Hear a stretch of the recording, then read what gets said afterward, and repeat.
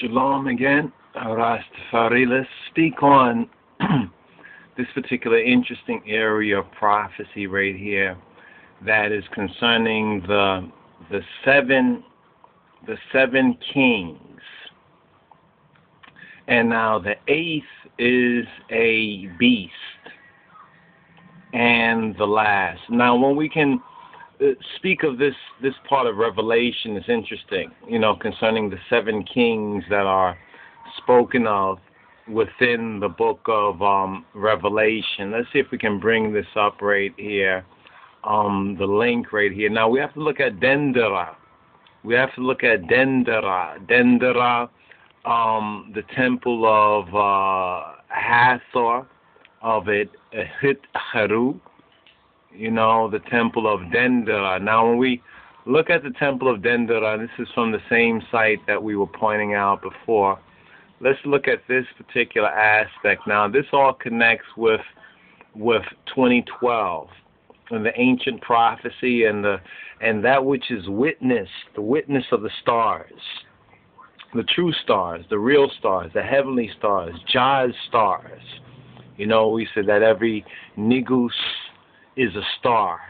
Every nigga is a star. Ones that know just how true that folk saying actually really is. Now, this is on Egyptian Zodiac. This is a particular interesting page on the Egyptian Zodiac from the Siloam.net, and some of the suggested reading. Go Google it, look it up. Try to download as we do, as much as you can. Save the pages in a suitcase if you can print it out. If it's not too cost prohibitive, print it out. Get a hard copy. Definitely very good to have a hard copy. And it examines, some might call this, from a certain perspective, some might call this astroarchaeology. Astroarchaeology, and there's a connection with astrotheology and the ancient mysteries. And from this particular writer here, the Bible or biblical prophecy from a universal approach. That means Christ and God is at the highest, but not from the Western Gentile whitewash that has ignored and regarded ancient cultures as being foolish. The popular arrogance of this present time, which is all very much linked to the mystery of the seven and the eighth that is spoken of in Revelation chapter 17, verse 10. So this particular is a book review, The Mysteries of Egyptian Zodiacs and Other Riddles of Ancient History, a guide to dating ancient astronomical data. And there's a few authors on this, as you can see right there, and this was from Siloam. Now, what we want to focus on right here, the Siloam.net, and this is from 2003, right? And it concerns, the mysteries of the Egyptian zodiacs, some of the comparisons based on ancient, like the Mayans, as 2012 is re-examined according to the cosmogenesis or the cosmology. So we have both an ancient Egyptian, a Judeo or Christian approach to it, as well as a comparison of the Mayans, to see that this testimony that the Bible speaks about, that's in the stars, in other words, that what's witnessed in the stars, God's clockwork, which some of the ancient peoples, like some modern peoples, misinterpret, so they worship the host of the heaven, the sun, the moon, and the stars, instead of recognizing that there's a particular gospel or a particular good news, a particular story that is written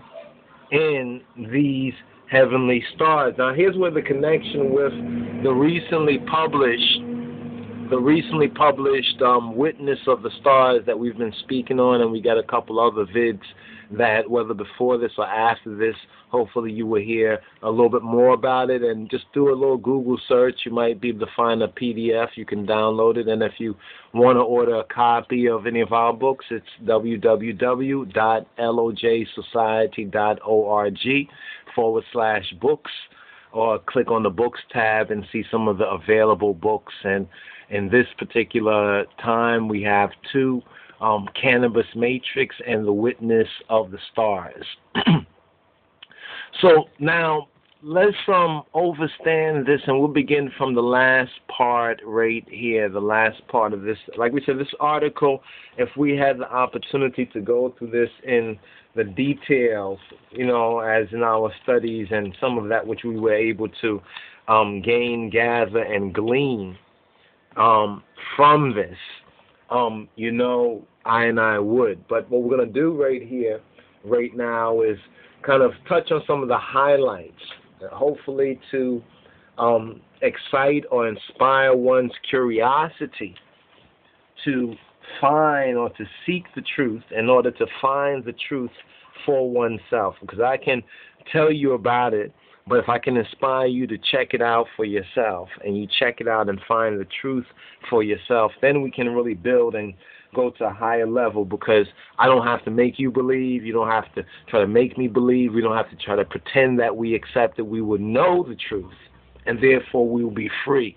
That's what this whole age of change and this new age is really all about, when we look at it from the truth of Jah and Joshua, or God and his Christ. Now, here the author says right here that the cause of these rational oversights is redaction of the holistic image for the sake of expediency. In other words, we live in a world with a lot of so-called rationality. We call it like a rational irrationality, but what so-called rational, so-called left-brained thoughts, using that tie, that 10%, and forgetting about the 90%, so-called the right brain aspect. But these rational oversights of modern man, and especially in this Gentile world system, we can see this very clearly manifested.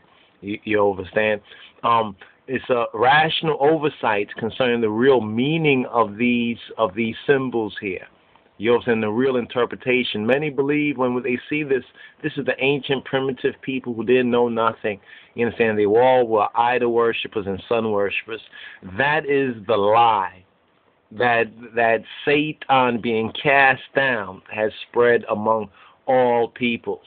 But what we're learning now from these scientists that have taken much of the Mayan and the mysteries of the Egyptian Zodiac and other ancient evidence, monumental, documental, so forth and so on, like Denderah, and have re-examined it according to what they know of modern science. It's like the Dogon story, where the Dogon were telling them certain things, and because this was African people and it sounded far-fetched, until they got modern telescopes, then they recognized. You see, the heavens is the truth. In the heavens is written Jah's and God's truth. And in the scriptures, we have a reflected light of that. But the consciousness, there's been a consciousness downgrading. In other words, 2012, we see 2012 as a catastrophe of consciousness. Those who are still trapped in the old paradigm, or the Babylonian, the Babylon, the chaos mentality. You know, the greed mentality, the arrogance mentality, the 7 deadly sins mentality, will not be able to transition holistically into this age of peace. So here's where the destruction, here's where the imbalance, here's where the conflict is. Some are looking forward positively to this new age. You understand? While others are looking to manipulate, if possible, this new age for their own greedy purposes. The Bible gives a very good example of that in the book of James. And let's just touch on this and move forward in the book of James. In James' epistle, he speaks about in the last days where it says, "Go to now, ye rich men." Look at the whole economic situation and what we're hearing about the rich just trying to get richer and they have everything already, and you imagine for what? This sounds like madness. It is. This is the madness at the end of an old cycle.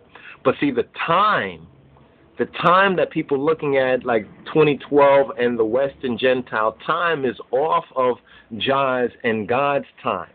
So we don't look up and recognize the true signs, the heavenly signs, the real witness of the stars, and we're caught up on man-made stars and false gods and false dreams because we don't see the vision. You know what I'm saying? We don't see the vision. Now it says, "Go to now, ye rich men, weep and howl for your miseries." This is James chapter 5. James chapter 5, verse 1. "Go to now, ye rich men, weep and howl for your miseries that shall come upon you. Your riches are corrupted, and your garments are moth-eaten. Your gold and silver is cankered, and the rust of them shall be a witness against you, and shall eat your flesh as it were fire. Ye have heaped treasure together for the last days." This is what we've been witnessing in the last couple of decades. These last days, it's the rich getting richer, heaping up treasures for these last days. But it says, "Behold, look and see the hire of the laborers who have reaped down your fields, which is of you kept back by fraud, crieth." Let's look at the history of this Western Gentile New World, America. Think about it, a land of plenty, opportunity, and the American dream. But yet, how did it really begin? You understand? Was that in accordance with the will of the God and Father of our Lord and Savior Jesus Christ? Or was that using his name in vain, saying, "Lord, Lord," and he says, "What? I never knew you. Away from me, ye what? Workers of iniquity." Was this nation founded on righteousness and truth, or is it like James 5:4 says, "Behold, the hire of the laborers who have reaped down your fields, which is of you kept back by fraud"? We can talk about slavery. We can talk about the lost sheep. We can talk about Beta Israel. That is our true history as Ethiopian Hebrews. But yet we can even look at the same pattern going on today with the so-called immigrants, the modern Hyksos. The so-called immigrants who come over here, these are the laborers, whether it's the Mexicans or others, who reap down the fields. But their wages are kept back by fraud, and the cries of them which have reaped are entered into the ears of the Lord of Sabaoth, or the Adonai Sabaoth. That's a very interesting name, because Sabaoth, it relates to the host. Notice that the Sabaoth, when we speak about the Sabaoth, we're speaking about the heavenly host. And this is what we see before us in Denderah. You know what I'm saying? This is what we see before us in Denderah. So when it says in this page that the cause, let's get this right here, that the cause of these rational oversights, like what the rich men do, you understand, heaping up their gold and silver. You understand, ye have lived in pleasure on the earth, and have been wanton. When we hear about all the waste, you understand, of monies for war and all these things, and not enough money for the poor. You understand, not enough money for the inner city programs, for the poor and underprivileged children, so forth and so on. The skyrocketing college costs, when after the First or the Second World War, they gave these mainly white, for the whites, the Europeans to themselves, they gave free college, everything. They built them homes in the suburbs because they understood that's what they deserved to give those soldiers of that particular generation. But as the American military becomes more racially diversified, these benefits are not there. Something is very, very wrong, and the Bible speaks to this. Ye have lived in pleasure on earth and have been wanton. Ye have nourished your hearts as in a day of slaughter. So in a day when some are losing their lives and being slaughtered, there's others who are profiting off of this. They say war is money making. Ye have condemned and killed the tzaddik. You have condemned and killed the just, the righteous, and he doth not resist you. But there's an exhortation here in view of the ever-coming Adoni, or the coming one, the unveiling of the Lord. But remember, before that full unveilment, there is the wrath that precedes. So it says, be patient, therefore, brethren, to the coming of Adonai. Behold, the husbandman waiteth for the precious fruit of the earth, and hath long patience for it, until he receive the early and the latter rain. You notice something that's used in this example here. In this example here in James 5 and 7, it likens Adoni to a husbandman, one who is like a farmer waiting for the precious fruit of the earth, and one who must have patience until he receives the early and the latter rain. I mean, there is much that is tellable. You understand? Is teachable in this. But the main point is patience here. The patience is the faith, is the amen of the saints. Be ye also patient. Establish your hearts. Establish your consciousness on truth. For the coming of Adonai draweth nigh. Grudge not one against another, brethren, lest ye be condemned. Behold, the judge standeth before the door. You understand? The door. Now, Daleth, when you get into the Kabbalah and the Kabbalah Daleth, you understand the fourth letter, it's the number signifies 4. 4 is the door. 4 also is the cross, and then we have the square is 4, and then the circle can be squared, and the circle and the square, though they're different in geometric shape, they both are the same amount of degrees mathematically, 360 degrees. So we have a gateway. You understand? We're at a gateway point. But now, how does this connect with our original message right here? We want to speak about the 7 and the 8th and this whole prophecy that is spoken of in Revelation 17 verses 10 to 11, and how this portion of Denderah, you understand, speak to that. So we want to touch on the rational oversights. You understand? The rich, the arrogant, the materialists, they come into the rational. They are the rational thinkers, but they're making a rational oversight. You understand? Is the redaction. The redaction now is their version, their spin of the holistic image, which is the true image. We can even say the holy image for the sake of expediency. In other words, let's get this out the way. Let's make this quick. Why? Because it says here that the devil, Diablos, and his accomplices knoweth that he hath but a what? A short time. So notice how we're living in a time where there's some beings who feel that there's a short time. Expediency is a usurpation of eternal life.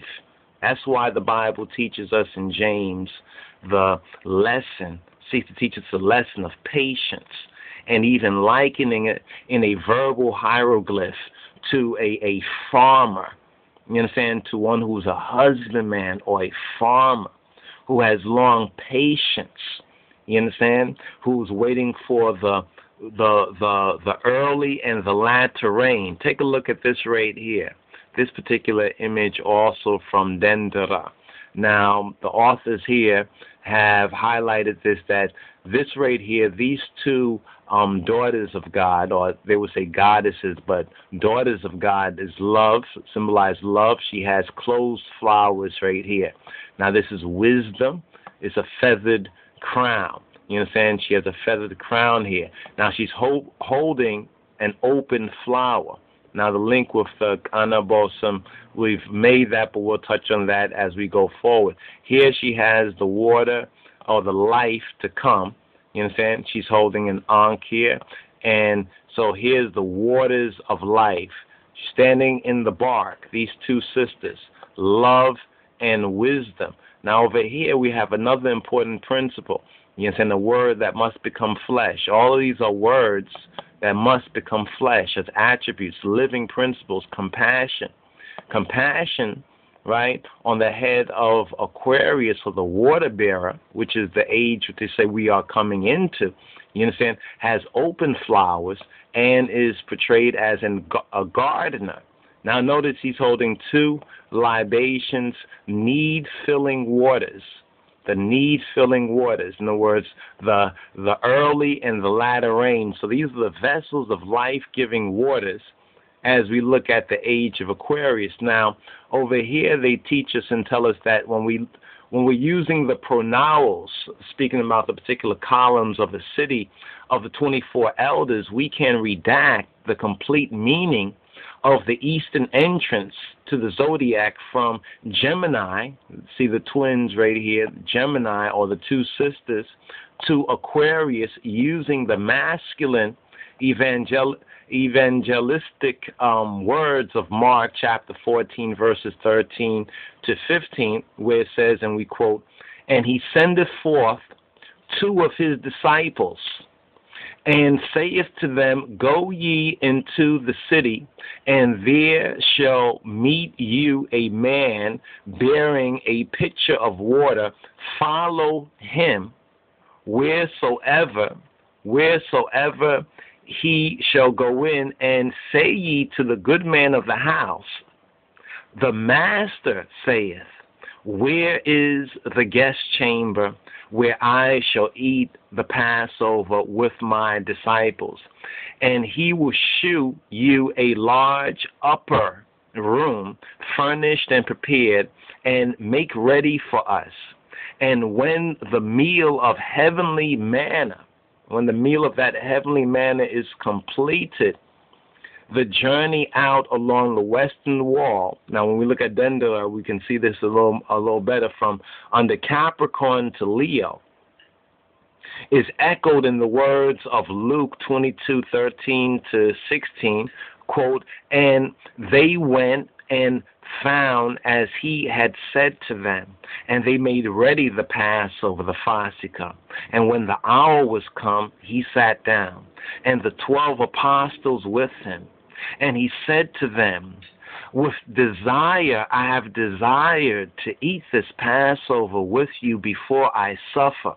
For I say to you, I will not any more eat thereof until it be fulfilled in the kingdom of God, in the kingdom of Jah."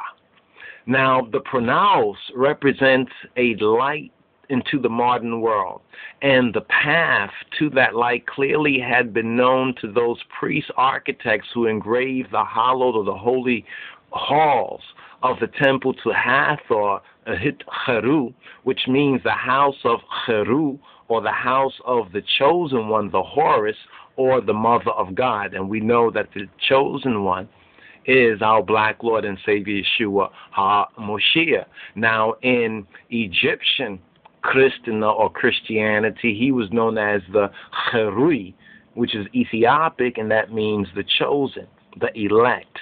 Now, here we find that the master craftsman placed the description of what some may call reincarnation, or we can say word becoming flesh, at the winter solstice on the pronouns ceiling zodiac at Denderah.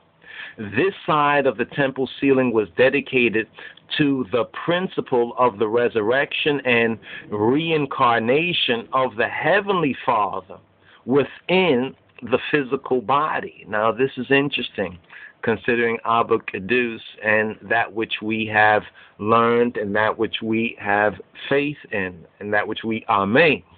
Now, the image of so-called reincarnation, or again becoming flesh, the word becoming flesh, is presented between Capricorn, and this, you see the Capricorn right here, and Sagittarius. And you see the Sagittarius, or the Satar, Sagittarius here. Now, look at this carefully, and you'll see the connection with with the 7 kings and the 8th, right? Now, first we're going to go to the oldest material, or the older material, scripturally, biblically, Denderah, ancient Egypt, so forth and so on. Then we'll get to the latter matter, you understand? Say the New Testament, you understand? And then the prophetic of this concerning the 7 and the 8. Now, Tauret, this is Tauret right here. Tauret holds a chain of 8 links in this image. So if you count these right here, there's a chain of 8 links in this image. Now, the 8 loops have not been verified. There's many who have speculated on what these 8 loops mean, you understand? But they have not been verified. But if the image taken from the mysteries of the Egyptian zodiacs is accurate, we can interpret the 8 links as the 8 kings of Revelation chapter 17, verses 10 to 11, where it reads, and we quote, "And there are 7 kings, 5 are fallen, and one is, and the other is not yet come. And when he cometh, he must continue a short space. And the beast that was and is not," get this right here, "the beast that was and is not yet come, and when he cometh, he must continue a short space. And the beast that was and is not, even he is of the 8th. Now, when you see this right here and you understand this in its true historical, now we see this to be an outworking. This is the manifestation of what, according to the ancients, like the ancient Egyptians and the mysteries that Moses was learned in Denderah. As we have in Denderah, we have Tauret now holding that chain of 8 links. Now, I want you to really pay attention both to the ancient prophecy, you understand, that's recorded in the stars, you understand, and how the ancients recorded it, and now what we see manifest in our time. The first of these 7 kings, you understand, is Pius XI, 1922 to 1939. Very important, because this all begins with the Lateran Treaty in 1929, 1 year prior to the coronation of Moa and Besa Emnegeda Yehuda Kadamawi Haile Selassie Siyuma Exiabia Nugusa Neges Zethiopia, for the crowning of the conquering lion of the tribe of Judah. You really have to pay attention to the connection of the Lateran Treaty on one side of the prophetic register, and the coronation of Haile Selassie, of Kedemawi Haile Selassie, on the other side of that prophetic register of Revelation. So we have 5 here are fallen, right? 5 are fallen. Now, what does the scripture say? It says 5 are fallen, one is, the other is not yet come, and when he cometh, he must continue a short space. And the beast that was and is not, even he is the 8th, and is of the 7, and goeth into perdition. So there one is, right, at the particular prophetic moment that Revelation 17:10 to 11 is speaking of. That means that we can actually see this recorded, because it's how the ancients, when they were able to properly interpret, and the highest interpretation really of these ancient prophecies we have scripturally, prophetically, from the Judeo, the Old Testament to the New Testament, but the keys of properly interpreting these ancient signs must be understood from a non-Gentile Christianity and a non-Gentile so-called Judaism. We have to get to the Afro-Shemitic roots. We have to get to our Ethiopic roots. We have to get to the root, you understand, to the crux, you understand, of the matter. So this is why there's such a connection now. We look on one side concerning the beast or the Antichrist, and here you have the manifestation of it. Then when you look on the other side of the prophetic register, and you say, well, where is Jah? In other words, where is Jah manifesting, or where is God manifesting? You know, we can look at the popes, and many, even the Vatican people are almost in agreement. You know, if you look at a lot of their books, they do acknowledge that much that Revelation is talking about is concerning, you know, this church, you know, saying this church of Rome. But now if we go to the other side of this prophetic register, who are they fighting against? They're fighting against the Father and the Son. You see, they're fighting against the Father and the Son. And now when we bring this picture, well, you all know, most of y'all are familiar with the coronation pictures. We wanted to bring this up for some of those who might be, you know, new to viewing this. You know what I'm saying? But this is probably the best one right here. It's a painting that's in one of the holy cathedrals in Ethiopia, churches in Ethiopia, and it's basically the coronation ceremony in 1930. You understand? On the prophetic side, of the godly side of the prophecy, because Revelation shows you what the righteous and what Jah is doing, and what the Christ and the Christians are doing, and then you see on the opposite side how the Antichrist are persecuting those righteous ones, and that's what you see within the fascist invasion of Ethiopia, because Ethiopia testifies to both the true doctrine, the true teaching of Christ, to the true Bible, and even to the ancient images of Christ, you understand, in his kingly character of the true images, for the whitewash, you understand, the so-called whitewashing of the image. But now, getting back to the 7 kings, and the 8th is a beast. So now we see it's in 1978. You understand? In 1978, because this now is the Pope that was so-called on the throne during the time of the Ethiopian, the creeping satanistic coup against Kedamawi Haile Selassie, against the elect of God. And then this Pope reigns for 33 days. It's John Paul I. And then another John Paul II comes in. Now, he is the 6th. He is the one who is. Now, he's also seriously wounded in 1981. Now, here we have, as the 7th, we have Benedict XVI, Benedict XVI, April 19th. And notice that date right there.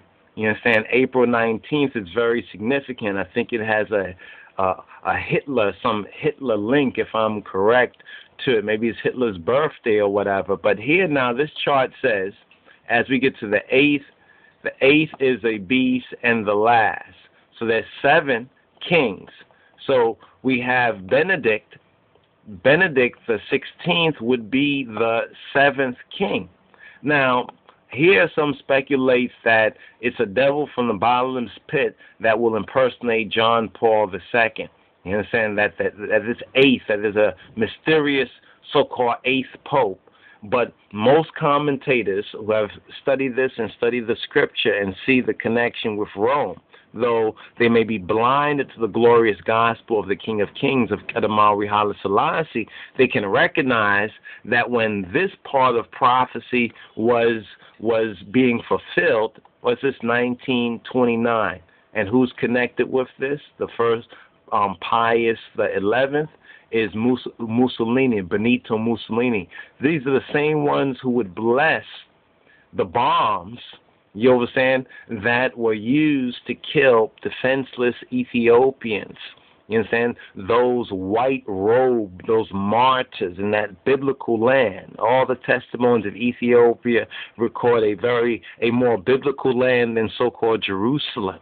You understand? People who are true believers, a spiritual land, a holy land. Why would these attack those? But since we know who these are, you know what I'm saying, it's very easy to understand that. So we have a complete biblical or prophetic scripture. So we want to show you this concerning the 7 kings, and the 8th is a beast, and the last, because we're hearing a lot about Pope Benedict. He's trying to do certain things. Some say that this prophecy here may be true, that he only rules a short time. You understand? And then there is the 8th.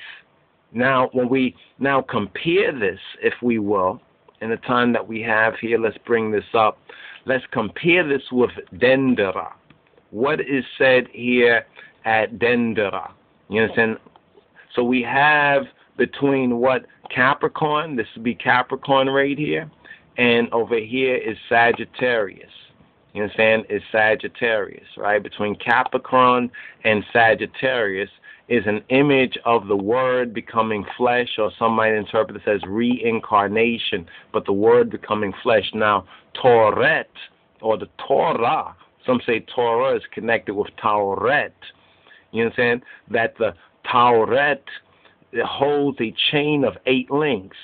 Notice the 8 links right here, right? Now, this has been linked and connected, as we have just done right here, connected with Revelation chapter 17, right? In Revelation chapter 17, verses 10 to 11. Now, what's the meaning of the 8 links?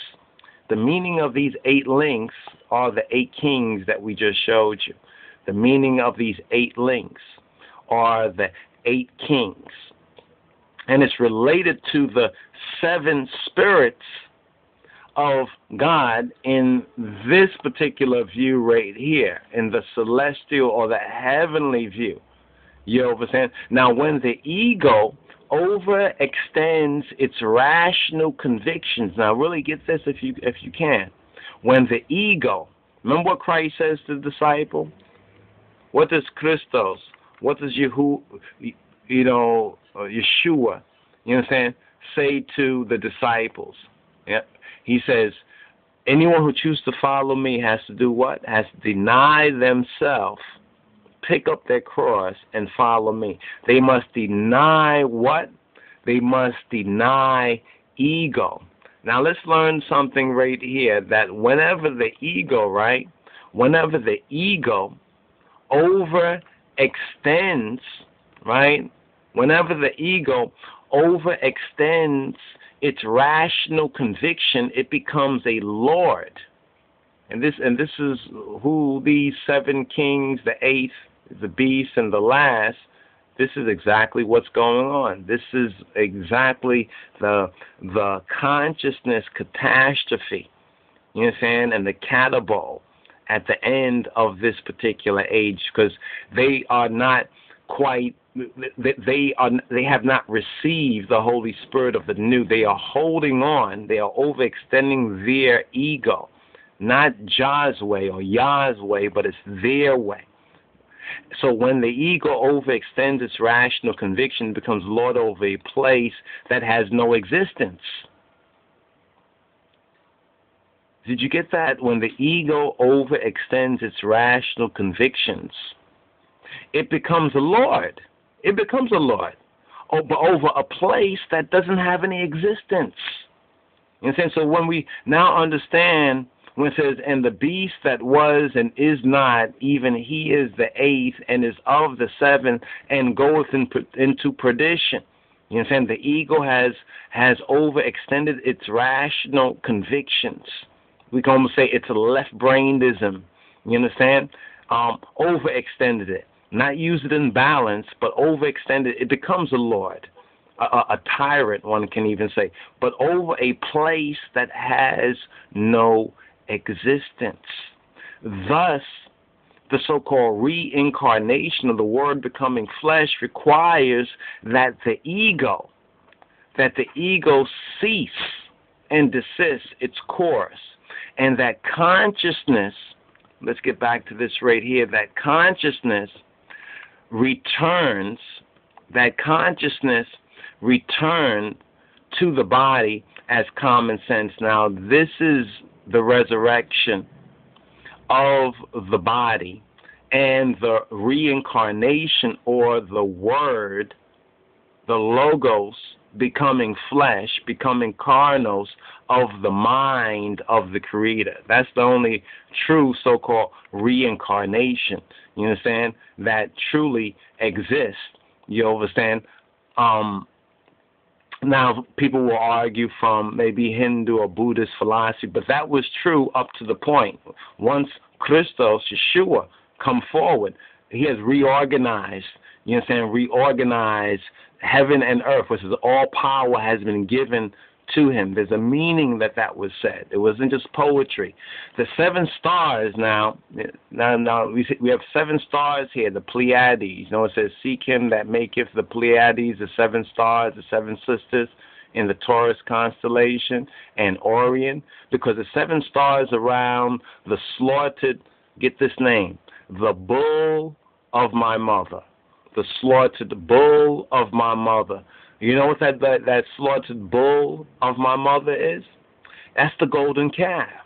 This slaughtered bull of my mother, when you understand this from Denderah, is that golden calf. So in a strange sense, what the Israelites, instead of moving forward, they turned backward, you understand, to the golden calf. And see, this golden calf is associated with the Pleiades. The Pleiades, if you look up in the celestial hemisphere, is the Little Dipper, and ultimately the Big Dipper of the 7th heaven, what's known from the ancient time as the 7th heaven. Now, the Orion image on the 3rd bark. Now, there's an Orion image on the third bark in the upper register that's between Cancer and Gemini. It clearly shows the ladle, you know, like the panhandle, the ladle of the 7 stars in the hand of Bootes, a particular constellation. Now, these are the 3 laddies, you know, the 3 panhandles that include Pleiades, Little Dipper, and Big Dipper. If you ever look up there and something that looks like a panhandle or something like that, you're probably seeing either Pleiades, Little Dipper, or Big Dipper. Now, unless the 8th king, and this is interesting. Let's bring this up right here. We're showing you the past, right, and we're showing you the present. You understand? So the eschatological, you can say, from Denderah, which gave us celestial time, right? And now this is actually showing you these are the 7 kings and the 8th being of the beast, according to the revelation, prophetic unfoldment, unfolding and fulfillment of it.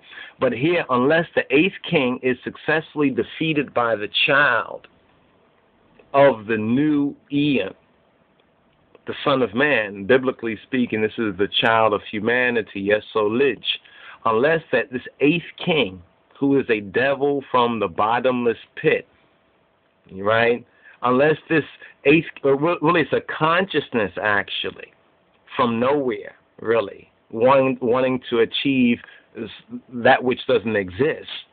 You know, it's actually the consciousness of this particular end-time generation. But unless that 8th king, which is a tyranny, is successfully defeated by the child of the new Eon, by the Son of Man, the son of Adam, you understand, the son of Osiris, you can call it from an ancient Egyptian perspective, but this new child, that's Ms. Match says, we must be new. You understand? We must be of a new race and owe our allegiance to God, you understand, and in Christ to man and to the highest principles. This is what the King of Kings, the teaching of His Majesty, which is in tune with this prophetic fulfillment right here. And let's bring you back to Denderah. You understand? Denderah. Sometimes can't take looking at those kings. They just so horrible. But unless the 8th king is successfully defeated by the child of the new Eon, the process of reincarnation, the process of the Word becoming flesh, will stay bound to rational material reality. This is probably the most difficult thing for most folks to even comprehend. This is the matrix. The matrix is the rational material reality, is the matrix. Tauret or Tauret is the constellation Draco, or actually we saw an older book actually says Drago. like the C was a G. I don't know if that was Masonically, but it wasn't Draco, but Drago, linking like with dragon. But here we have Tauret in the constellation Draco, which holds the axis of the ecliptic. There's an axis of the ecliptic. You know, when Ezekiel saw the wheels and the wheels, it was much higher than what most folks, most Christians, Western Gentiles have thought. He was looking at, he was seeing the heavens. You know what I'm saying? He was looking at God's calculation of time. Some people think it was spaceship and this and that, but it was much higher. It was a witness of the stars. Thus, those who stay in Tauret's domain, those who stay in the domain of Tauret, will simply fall around the sun for eternity in habitual cycles of life and death. Those who stay bound, get this, those who stay in Tauret's domain will simply fall around the sun for eternity. Could this be the bottomless pit of Revelation, this bottomless pit idea? Fall for eternity. So these things are prefigured even in these images you see before you, even though most folks, even those who say they understand, many of them have only begun to really understand, because a lot that was necessary for this understanding has only come forward even very recently, because the generation that was meant to overstand it are the I, them, and is I and I, is this generation, if one is willing to make their wills obedient to good influence, to Jah's influence. Now, if the love and wisdom that is the goddesses, in a sense, pictured, or the daughters of Jah in Hathor's dream, can be instilled into the flesh of the child of the new Eon, then that child, that Lidge will experience the reincarnation, or the Word becoming flesh at the top of the world in the seventh heaven. And that's what the Bible is talking about the redemption of the body, to wit, the redemption of the body, where we go from mortality, those of us who are alive, you know what I'm saying, we go from mortality to immortality, because that child being born again, one becomes a child, experiences the Word becoming flesh. Not the Word as an intellectual thing, but the Word actually becoming flesh of their flesh and bone of their bone. Now, this reincarnation, as we touched on before in a recent video, we want to touch on reincarnation because we had dealt with some matters of reincarnation, but what we were speaking on is, do not confuse the simple scientific meaning of the word reincarnate, again in flesh, with, say, Hindu or other so-called outdated Eastern philosophies. They still have principles, but the cosmology of the end, for many of them that began so far before and were not on the right course, are off course. They are offline. And you know, and this is kind of hard because people say all type of religion, you know, makes me feel good, but some of it is actually offline. Remember what Christ said, that all power has been, all authority has been given to me. You understand? All authority, and there's no way to get to the Father's house except through our black Lord and Savior, Yeshua HaMoshiach. And since it's not just through him physically, but you have to acknowledge the physical truth. He's black. But moreover, it's eating and digesting that word and letting that word become living. You understand? In other words, actualizing, in other words, the word. Now, reincarnation in this sense, the word becoming flesh, occurs between Capricorn and Sagittarius. Between Capricorn and Sagittarius, right? And here's Capricorn right here, and here's Sagittarius right here. So this word becoming flesh takes place in this area right here, right? And this is where the archer and the centaur are joined with the two wings of a great eagle and the Horus falcon of truthful consciousness. Now, isn't it similar, sounds similar if you remember Revelation talk about, and she's given what? She's given 2 wings of an eagle or something to that effect. She's given the wings of a great eagle, eagle, and she flies into the wilderness to a place where she's nourished for time and half a time, right? Now, the 2-faced Sagittarius. Now, I want you to check out the 2-faced Sagittarius. All you Saggy people, don't feel no way. Jah loves you. Love Jah, right? The 2 faces now. In the Western zodiac, you don't get to see the 2 faces of Sagittarius. You know, usually they have it as some so-called centaur or this or that, so forth. It's still a kind of a centaur too, but it's interesting the nuances, because as we study the heaven, we'll see that these particular nuances in Denderah, they actually signify something that's really witnessed up there in the heavens. Because remember, people didn't have time for TV and a lot of the distractions folks have got right now. But anyway, the 2-faced Sagittarius, it sees before and behind. It's like Janus. It's like the Egyptian Janus. You know, like where January come from.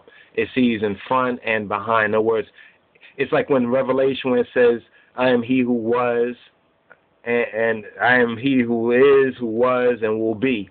So the one who was speaking can look both past, in the past, almost like a time traveler, and in the future, but simultaneously. So that's the triune God. Now here, Sagittarius possesses the ability, right, to see before and behind, see the future and the past, and it's clearly, according to the imagery here, a male that is ready to step upon the celestial bark of salvation. You know, this is the bark right here, the boat, the celestial bark of salvation. So stepping off of, you could say almost like off of land and onto, that's not water, into a bark. You understand? Now the bark or the boat has a special significance, but here's the bark of salvation. Now the centaur has 2 tails, you know, and I give thanks for these ones who have studied it. You understand, for open minded Christ guidedness that you know can share these details. That's why I share it with you, even though we can't go through all the detail. We just point it out and say, check out Siloam.net, download it. You know, redeem the time. You know what I mean? Study and show yourself approved. Get it if you can. The centaur has 2 tails, and if you notice right here, this is one tail right here, and this is the next tail right here. It has 2 tails, right? Now the physical tail, right, is straight. The spiritual tail is curled upward and contains, get this, it contains 7 links. So this contains 7 links. Remember, we began off with the 7 and the 8, and here Tauret has a chain that holds, I think 7 to 8 links as well right here. Now the tail here, similar to the chain over here, has 7, right? 7 links. Having shed the crown of the 8th king. Having shed the crown of the 8th king. Thus what Revelation says, that there's 7 and the 8th one is, but it is basically not. You know, and this little area up here, we love this particular statement right here because it speaks to a principle. It says when the ego, the I am, what you think you are, you understand, overextends its rational convictions, what it tried to rationalize, justify itself, it becomes a lord. It becomes a boss. I'm in charge. I'm the boss. I'm Lord, right? But over a place, check this out, over a place that has no real existence. So it becomes, in a sense, like a lord of the bottomless pit. And then when you go down to the part about Taurus, where it says Tauret is the constellation Draco, which holds the axis of the ecliptic. Thus, those who stay in Tauret's domain, who stay in the domain of, you can say, the beast, or the form of consciousness, will simply fall around the sun for eternity in habitual cycles of life or death. You understand? Or life and life and death. But now, here when we look at Sagittarius tail, between Capricorn right here and Sagittarius, it's very, very interesting. And when we look at December 2012, you understand? Even though when we look up in the heavens, we see it moving between Sagittarius and Scorpio, but you have to remember the precession of the equinoxes. It's almost like it's a wheel in a wheel, and you know what I mean, moving in different directions. But there's a way to read it and understand it. But it has shed now the crown of the eighth king. So the wise Sagittarius is given the crown, and we see this crown right here, right? The crown of wisdom of Osar or Osiris. And that crown, we call it the Bobo. It's like the Bobo crown in a sense, right? Like, or the Fizzler crown. But in Egypt they call it the Atef. The Atef. The Atef crown.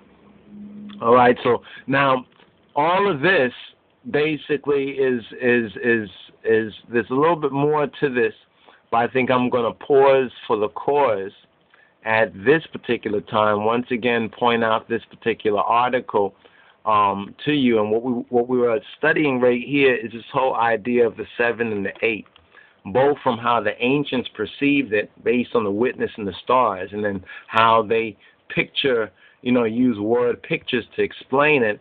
And then when we look in the manifestation now here on the mundane, you understand, we see the 7 and the 8 right here. You see the 7 kings right here, beginning from 1929, 1 year before Negus Teferi became a Rastafari, and 1 year after Ras Teferi became Negus Teferi. So it's a very prophetic, time rate, and you have to remember the Lateran Treaty. I've talked about this before. You can look it up on the internet. There's other Bible scholars who have made this link about the Lateran Treaty and that prophecy about the deadly wound. You understand, this deadly wound. Some think the deadly wound, right, is just Pope John Paul II. Not really. There was a deadly wound of the institution of the beast. You understand, when the popes lost their temporal powers, now the pope is not just a religious man, he's a statesman. He can, he rules the smallest country in the world, even smaller than Israel. You understand, modern Israel, believe that, the state of Israel. And he is a religious figure, but he has political or kingly powers. And see, this is that deadly wound that was healed with the agency of Mussolini and Victor Emmanuel and the Pope. And then as a sacrifice, Ethiopia was sacrificed, and these are the same ones, Pope the Pius the 11th, notice it began off of 11, right? Pius the 11th, that you will see blessing the bombs. So when Revelation says this, let's just close out on this right here. Let's go back to the quote right here from Revelation 17, verses 10 to 11. And there are 7 kings, 5 are fallen. So we have the 5 fallen. Pius the 11th, Pius the 12th, John the 23rd, Paul the 6th, John Paul the 1st, 33 days. Sounds like this Aton Page thing after 33 years, a whole other subject matter there, but related.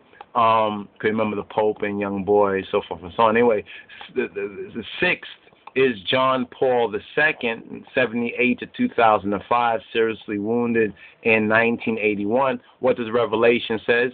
And there are 7 kings, 5 are fallen. These 5 up to John Paul I, the 33-dayer. You understand? 5 are fallen.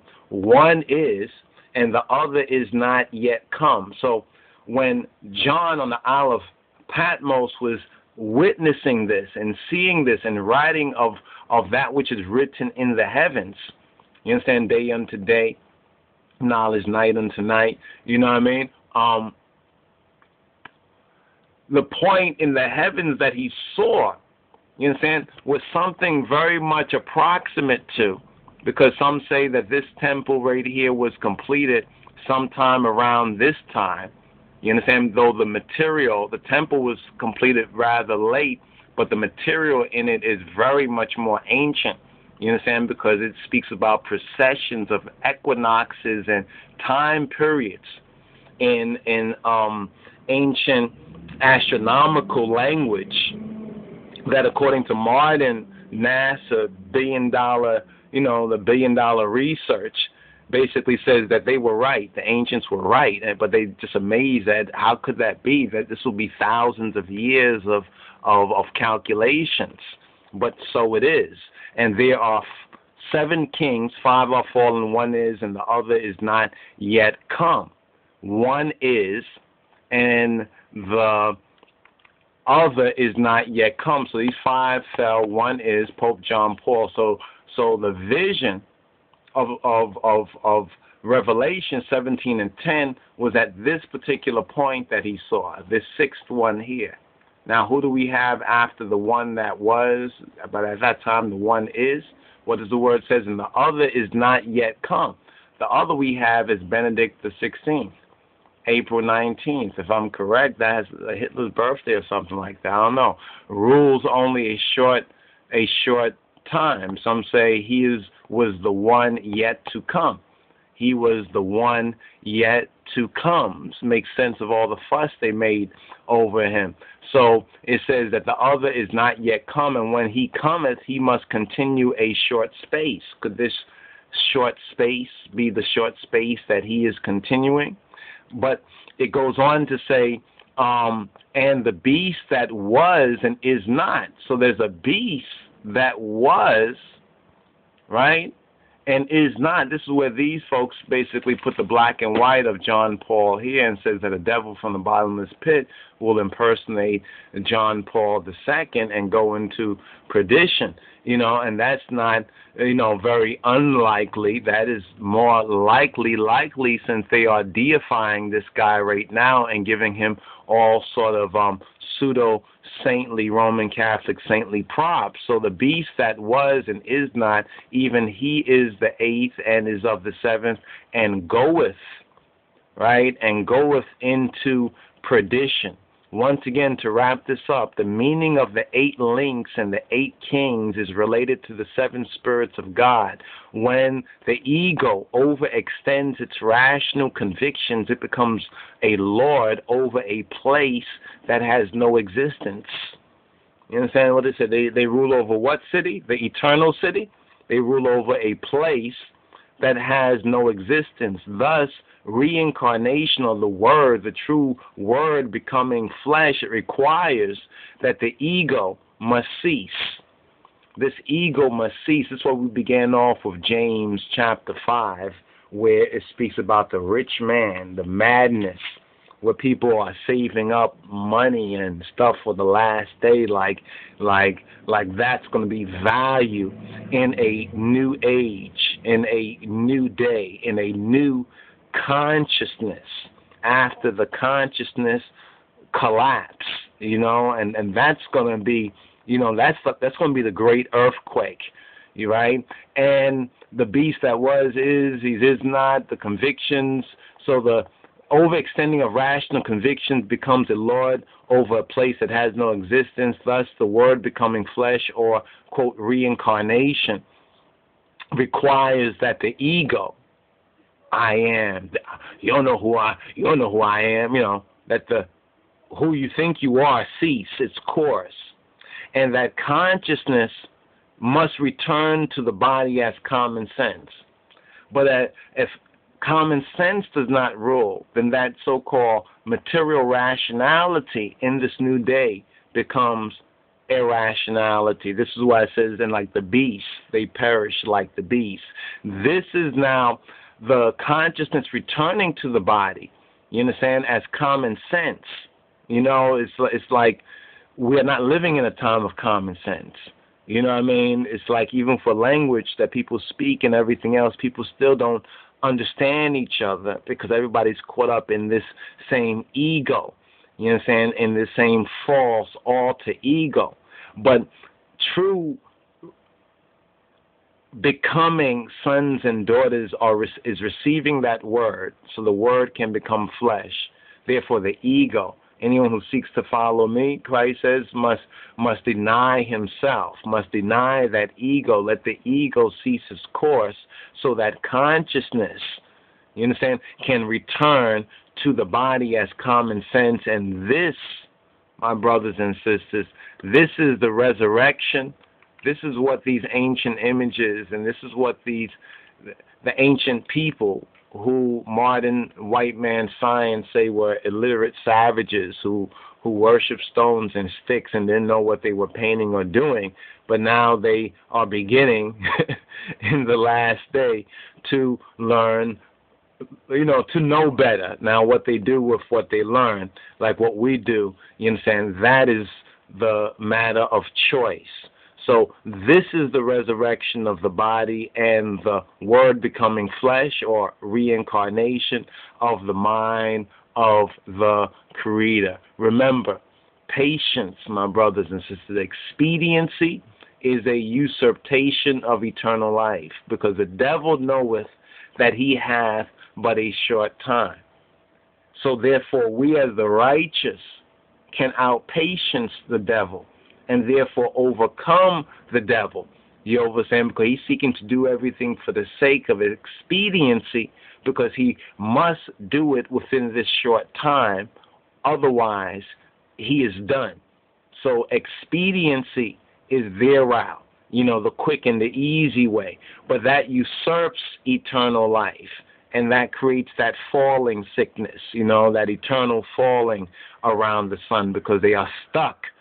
You understand? They are stuck at that point, and that creates a non-existence because of the false and the vain projections of their hearts and minds. They have created, you understand, their nothingness reality, because they rejected the true witness of the stars and the true word that's written in all that's created, you understand, in heaven and earth and in the sea. So my brothers and sisters, it's been a little bit long-winded on this one right here, but I'm sure many of y'all will be able to gain gnosis and gnosis from this. So, walk out the faith in spirit and in truth. And Shalom Rastafari.